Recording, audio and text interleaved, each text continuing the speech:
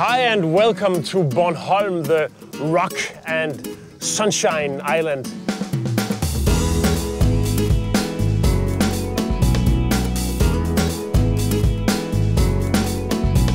With its location in the Baltic Sea, closer to Sweden than to Denmark, Bornholm is one of the places in our country with the strongest feeling of independence. The island has its own language and its own flag. And the larder of Bornholm virtually bulges with delectable delicacies from the many small-scale food companies. One of the local specialities is the Northern European counterpart to olive oil, the cold-pressed rapeseed oil. Today I'll be cooking with that particular oil, and I'll also be celebrating the opening of the strawberry season. Later in the program, I'll be making grilled herring with green strawberries, mustard seed and rapeseed oil. And I show you how to make pancakes with vanilla parfait, strawberry salad and strawberry syrup. The daily choices we make when using fat as part of our diet greatly influence our health. Rapeseed oil is one of the healthiest oils in the world. However, I did not come here in order to achieve a longer life, but because of its pleasure-giving qualities. In here lives Hans Hansen, the one and only rapeseed oil producer on Bornholm. Hej Hans. Hej Claus. Værsgo, her er der et par flasker olie. Brug dem med fornuft. Du er et godt menneske. Vi ses senere. Ja, hej.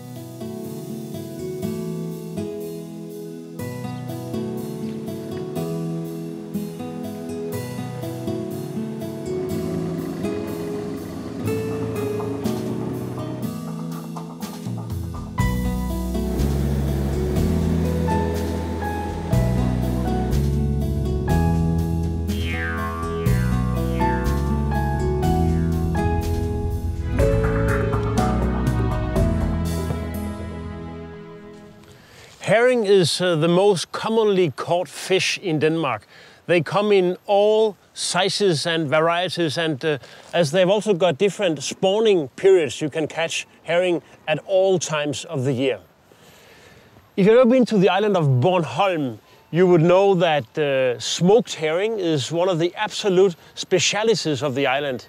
It is virtually impossible to leave the island without having had smoked herring from one of the many beautiful smokehouses you find in almost any village on Bornholm.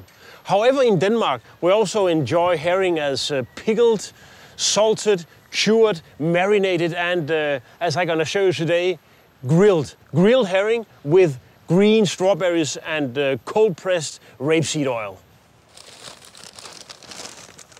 As you see, I have asked the fishmonger to scrape the scales. That's a dirty job. And when you deal with fat fish, you don't want the head, you don't want the bones. They are of no use. They give a lousy bouillon. So all I need to do now is to cut the fin and to scrape the slime. I think you could eat it, but I don't want to eat it. So I scrape it, and always from the tail towards the head. Otherwise, you almost destroy the flesh. Just look here. I don't think that is nice. Here we go. When I have finished a dirty job like that, I just take away the newspaper, and I've got a beautiful clean chopping board.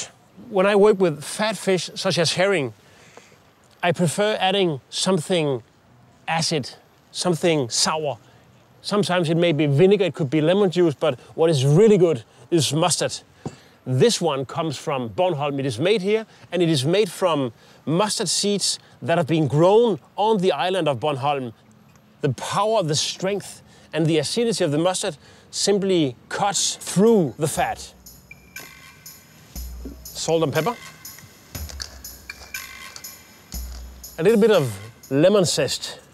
Never use the white part, just the yellow part, which is full of ethereal oils and which is not bitter at all.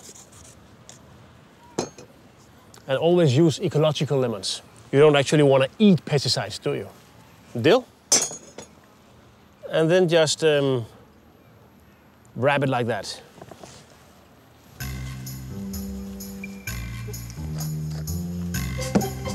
And salt. Olive dill. Now they just have to settle for 10 to 15 minutes in order for the mustard to transfuse into the herring flesh. Green strawberries, they are, you can see, very juicy.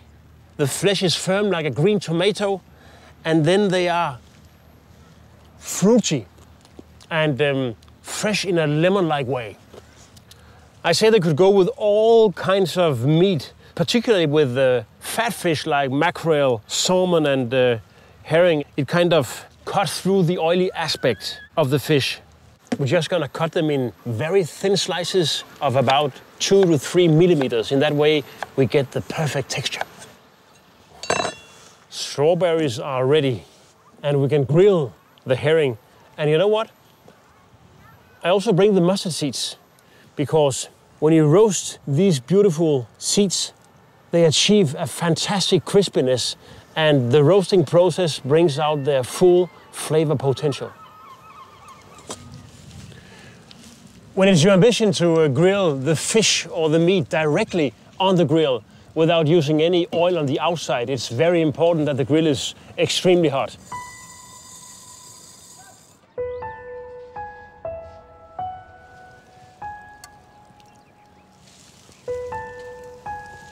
There are 2 ways in which you can check if the fish is done. One is, of course, to lift it up and see how it looks beneath.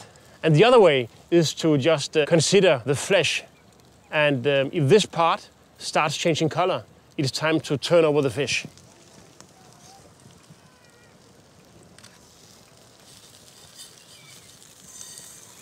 These are done now. They've slightly changed color and have a particular beautiful mustardy smell.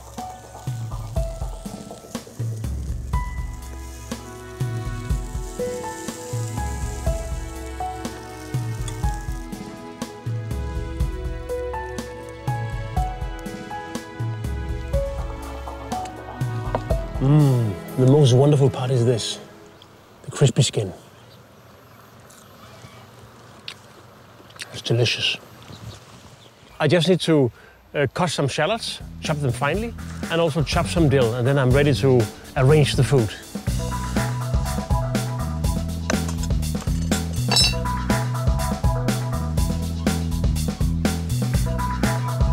The more you play, the more beautiful it gets.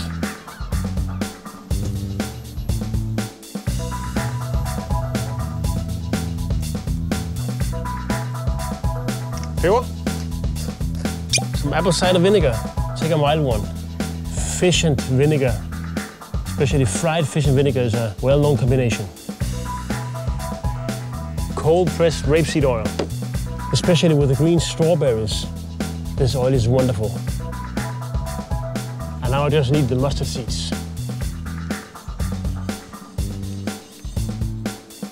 In Denmark, we always eat herring with rye bread, such as this one from the old bakery in the village of Nykker. Kneaded by hand and cooked in a stone oven according to a 100-year-old family recipe. But you can eat it with whatever type of dark bread you can get hold of, or just eat it with aquavit. Grilled herring with green strawberries, mustard, dill, and cold-pressed rapeseed oil. Here you are.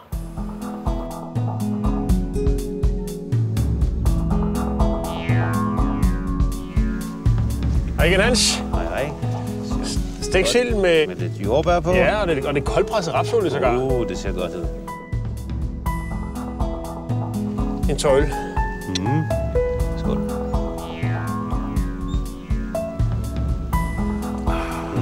Det er altså godt med øl.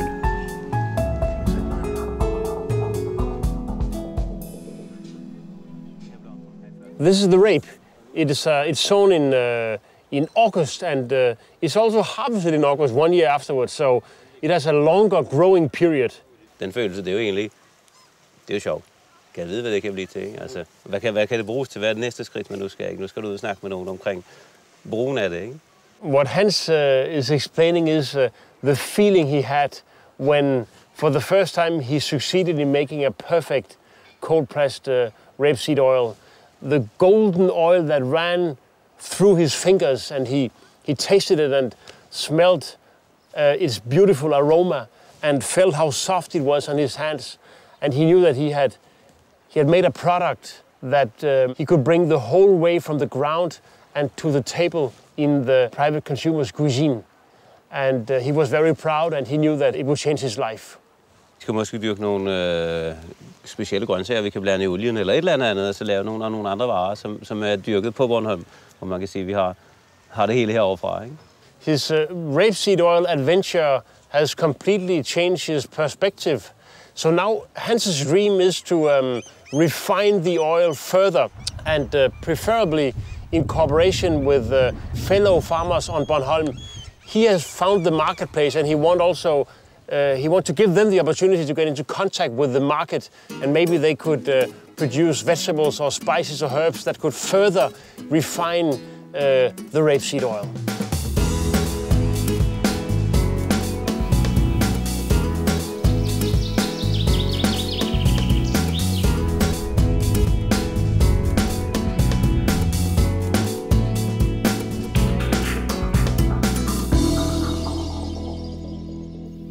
Cold-pressed rapeseed oil is one of the healthiest types of fat. The oil is filtered and free from additives, but with a high content of mono and polyunsaturated fatty acids.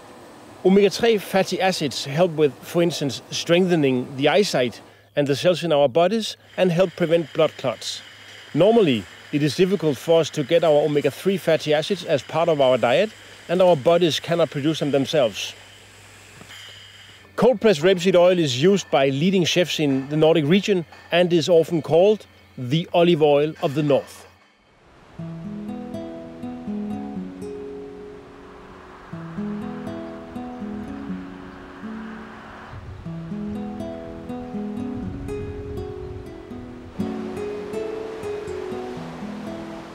The climate on Bornholm and in the rest of Denmark is temperate coastal climate with cool summers and mild winters. But yet there is a difference. Spring arrives at Bornholm a couple of weeks later in the year, and the summers are sunnier and drier. This means that on Bornholm you can successfully grow southern fruit trees such as figs and mulberries, and they also have a healthy crop of durum wheat.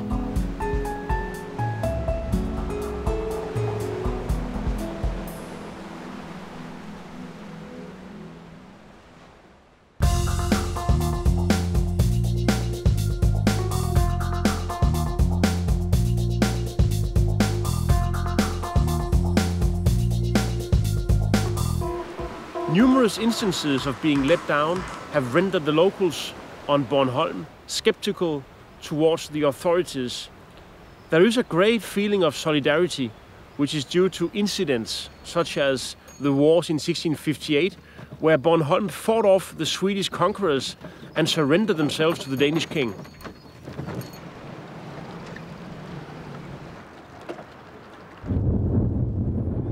World War II came to a very special end on Bornholm, as the island was not liberated by the British along with the rest of Denmark on May 4th, 1945. The locals could tune in on their radios and hear Copenhagen celebrate, but no one mentioned Bornholm. Almost a whole year passed until the 5th of April 1946, before Bornholm was once more part of a free Danish state. The feeling of being left behind struck the locals on the island once more.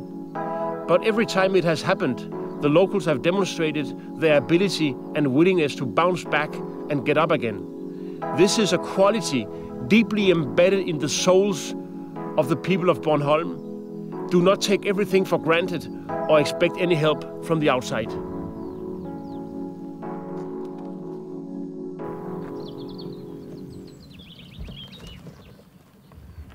On Bornholm, it is easy to travel great distances in a very short space of time. Actually, the circumference of the island is only 105 kilometers, but the hills can be pretty daunting. Cycling Denmark is a labeling scheme for tourists on cycling holidays. If you follow the signs, you enter a network of 235 kilometers of cycling routes. If you see this logo, you've found a place where you can get a toolkit, safe bicycling parking, and a hearty breakfast, or information about the concept.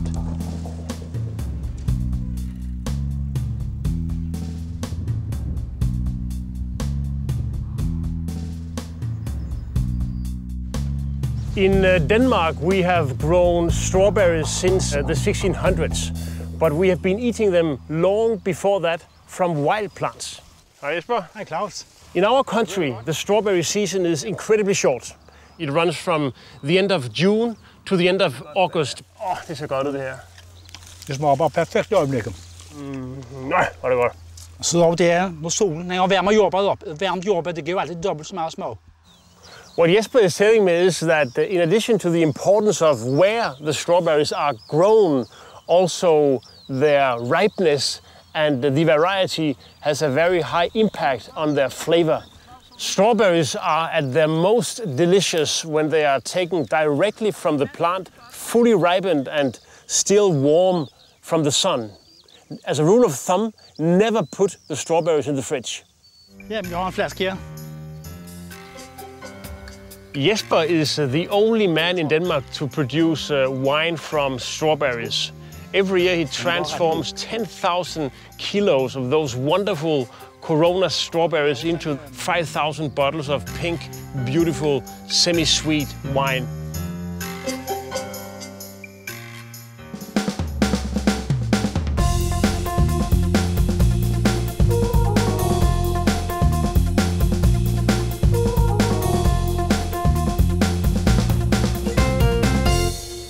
Most people I know love herrings with green strawberries, but the next dish I'll show you is a dish without any enemy at all. Pancakes with strawberry salad, strawberry syrup, and a beautiful vanilla parfait. Let's start with the pancakes. That was 4 eggs. Now we need 300 grams of flour. And I go for a rather sweet pancake dough, so I add 100 grams of sugar. In that way, my pancakes will be more crisp.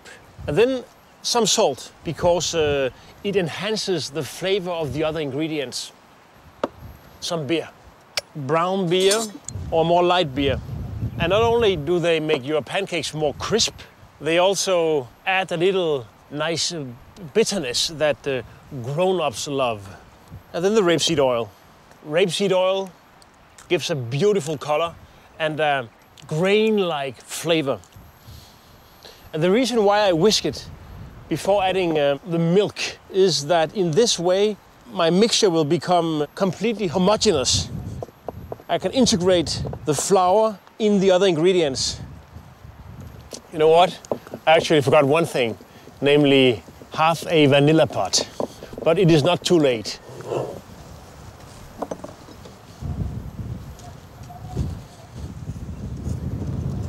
Can you see how windy it is? It is so windy that I'm almost afraid of losing my vanilla seeds to the sheep running around there. When you make a pancake dough, always leave the milk to the very end. In that way, it's much more easy to mix all the ingredients together without it splashing around all over. Pour it slowly in several times, especially in the beginning, because the difference between the two textures is, as you can see, important. Later on, you can add the milk more quickly.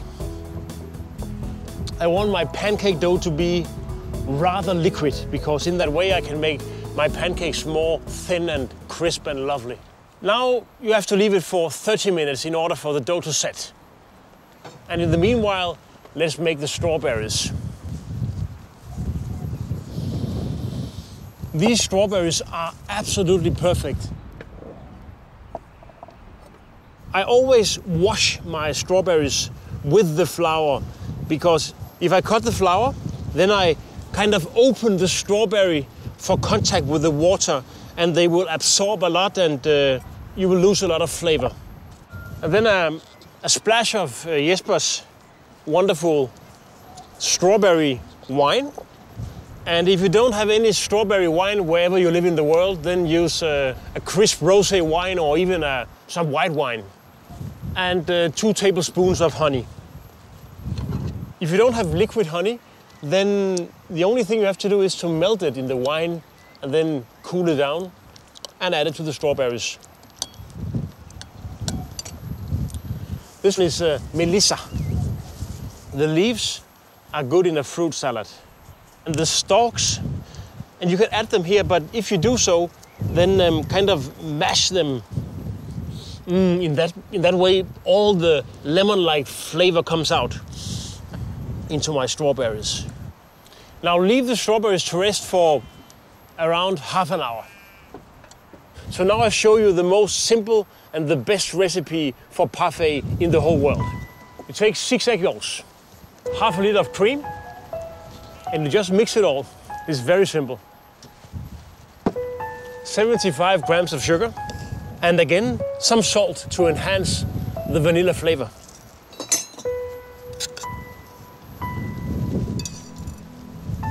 This one, I would never whisk it by hand. It will take me half an hour. And the very best thing about this parfait recipe is that crystallization cannot and will not happen. Now look at this. This is the perfect texture. When it is fluffy and airy in this way, it is ready for the freezer. So now to the freezer for 4 to 5 hours. Now to the syrup. I don't want all this red water on my pancakes. A reduction of this kind is a very good way to get rid of your empty vanilla pots.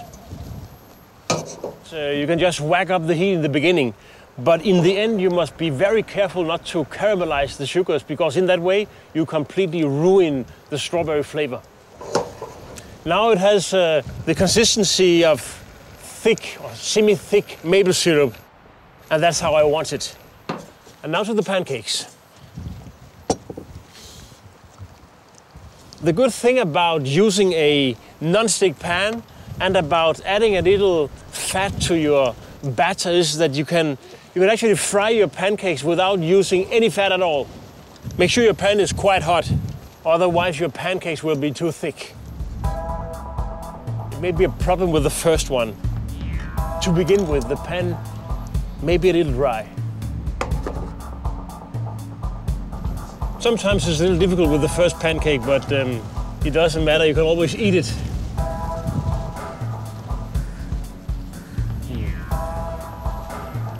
It's wonderful.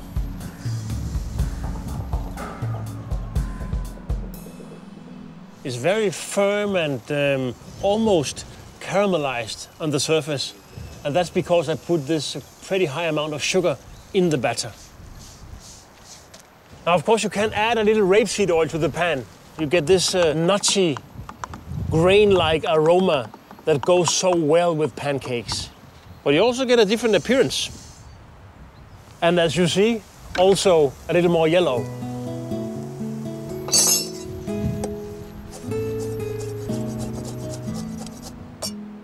Chopped Melissa. Look at this syrup. Beautiful color. In we go with the Melissa.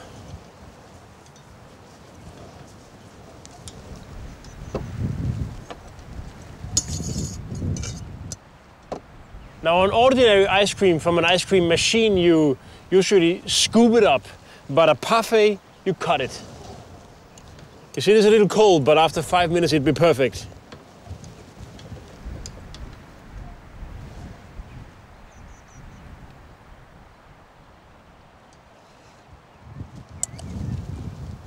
Here we go. Rapeseed oil pancakes with strawberry salad, strawberry syrup, and vanilla parfait. Enjoy.